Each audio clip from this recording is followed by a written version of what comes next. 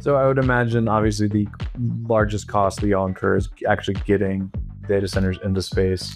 Roughly, how much does it cost per per petabyte? Oh gosh, but wait, change because now you or another way to frame it, like how much does it cost to get on one of these payloads? I'd say, well, that was on the once we just flew to the moon. I'm on the non-disclosures with those lads. Okay. How much they charge. But our next missions going forward, ballpark, you're looking at about $24 million for a satellite, but they're on board and $10 million to launch. Ballpark.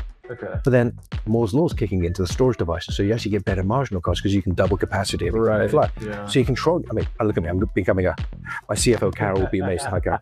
The whole control of marginal cost and capex versus opex and the whole way of financing. The cost of going to space has come down so much thanks to SpaceX.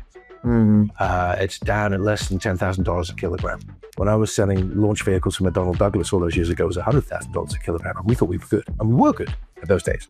With Starship, you're looking at it coming down, according to public accounts, down to less than $200 a kilogram. It's astounding, and there's all the competitors coming into the field. It's amazing.